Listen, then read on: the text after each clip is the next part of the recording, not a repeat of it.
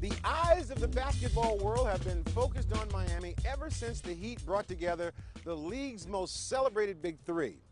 But long before LeBron James and Chris Bosh came to town, it was Dwyane Wade who first brought his talents here to South Beach. He arrived as a young sensation known as Flash.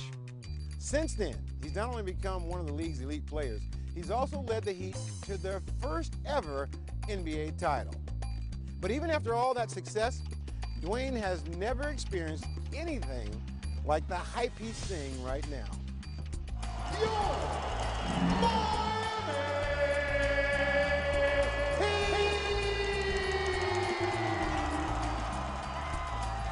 First of all, it was so off the charts. Was it more than you expected when the thing first happened, when you guys got LeBron and Chris? Yeah, I mean, you only could think what it would be like. As a fan of the game, you're excited because you're like, man, like LeBron, Chris, D-Wade all playing together, and this is for real. This is not just Olympics. This is, for a long time. So as a fan of the game, I'm excited about, the opportunity and the possibility of what it can be. But then when it happened and all the media attention came, it was just like, whoa, this is a lot. All right, gentlemen, nice smiles. I feel like in the last 4 or 5 years, man, that spotlight has got so bright. Does it ever make you a little uncomfortable? It can. I like to think that I've done a good job of dealing with that spotlight, whether the spotlight has been bright as it can be and it's been dim. One thing about this sport, it'll take you high and it'll take you low. Mm-hmm. And I've been involved in both. I've won a championship and I've won 15 games. I've been in one where my phone don't start ringing, and I've been at the point where my phone didn't ring. So I understand both, and I try to stay even keel between it all. So the journey continues for the Miami Heat. A work in progress, as everyone continues to say. This is one of 82. I'm sorry if everyone thought we was going to go 82-0. It just ain't happening. So now everybody wondered about the chemistry between you three guys. How has that been so far? Well, the chemistry has been it's been ongoing. I mean, you got to understand something with this is, first of all, myself and LeBron, two guys who used to have the ball in their hand at all times, used to make it all the plays. We all know Rome wasn't built in one day, so it's going to take time, and we understand that. We knew it would take time, but I think now we're starting to get into a groove and we're starting to understand and feel each other out a little bit. And LeBron motors across. Nice pass, Dwyane Wade hammers it home. Rebound to LeBron James. Here he comes, hitting ahead for Wade. There he goes. Oh! The house of highlights. You think these guys like passing the ball to each other? Wow.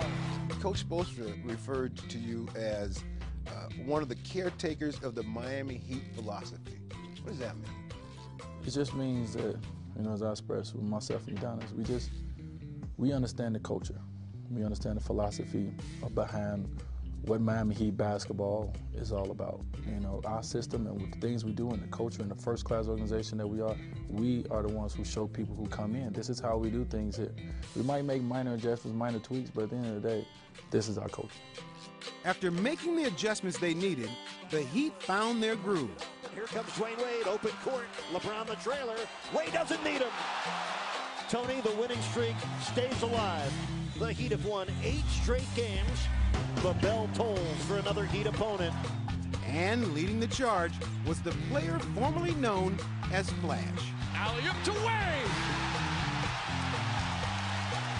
So I follow you, Twitter.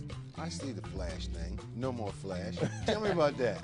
Well, to me, it's simple. Shaq gave me that name in 2004, 2005, my second year in the league.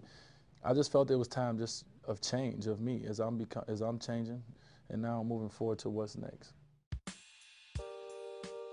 Part of what's next is the fashion modeling thing. Let's just say fashion, not the modeling. I gotta put the modeling thing because I've seen the stuff, man. I've seen the model. What is that about? Tell me about the modeling. I have no idea. Are you having fun with it? I have fun with it. I personally, I only got like 3 looks. I can look serious, I can smile, and I can get your eyebrow raised. So I have fun with it because I know that one day no one's gonna want to take pictures of me. And I can just show me some stuff that I'm gonna be able to show my grandkids one day. Like, man, look at your pops, look at your grandpas. I was a sharp brother. But most of the part, I just like putting on clothes. You know, I like looking sharp or thinking I look sharp, or whatever the case may be. I like feeling good, you know? Nowhere does he feel better than in sunny South Florida, which has been his comfort zone for the past 7 years. What are some of the things that you enjoy most about being in Miami? Besides the weather, besides the sun, besides the water. Because Miami is the place where when I land, when I'm in the air and I know I'm going back, it just feels like home. You know, and the people have embraced me since day one. And I told them, you know, once I signed that contract, I said, now y'all can't get rid of me. You know, the we won't wait thing, y'all got me, and I'm here for a long time. The Miami Heat, they've done it. It's been a long time since Dwyane brought a championship to the city he loves, a fact that's been weighing heavily on his mind. You play your first 3 years, you win a championship. It's been 4 years since that happened. Yeah. I guess you start to really appreciate how much that championship was, but you start to want it again more. Yeah. Is that starting to... You know what, I think a lot of people probably don't understand this, but when you've won one and then you don't win one for a while, I think it's even worse because you felt what it felt like to be on the winning circle. You felt what it is to host them trophies up and to get that champagne bath and just the whole feeling that you feel like